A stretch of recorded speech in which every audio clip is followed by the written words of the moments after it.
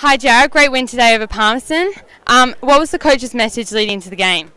I think it was just to play the structures that we spoke about before the game, which were our tackling pressure. We know we're a pretty good contested team.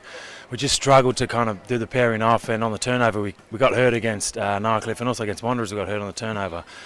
So to quickly find your man as quickly as possible, and it's pretty basic, but it's a lot harder than it's very hard to do, especially on a hot day like today. But I thought we did that pretty well. We let Palmerston have a bit of a lapse in the first quarter, maybe the first 10 minutes they got a jump on us, but after that I think we did pretty well. Yeah, and also who do you think your better players were today, apart from yourself? I think Willie Farrer was pretty good today. Marcus Hamilton's always really good. I think we had too many bad players today. I think when we have most, when we get at least 18, 19 contributors out of the 22, 23, we're going to win most games. I think that was the case today, although there was a couple of highlights, as I mentioned earlier. I think we played pretty well as a team today. And Willie Farrer took a hanger, which is always good to watch. Yeah, it was fantastic. And you guys come up against Waratah next week. What will your focus be on?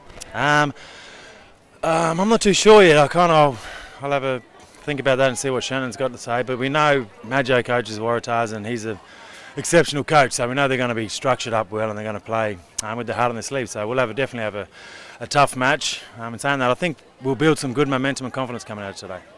Awesome, and thanks for talking to us, and enjoy the win. Thanks. Cheers.